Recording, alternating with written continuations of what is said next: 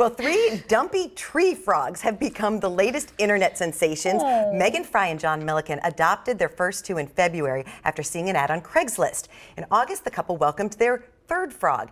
They say each of the frogs have their own unique personalities, and they created an Instagram account to share their frogs and their adventures. You can check out all the photos at Dumpy Thick Instagram. Oh my gosh. And Megan tells us they just got a 4th frog.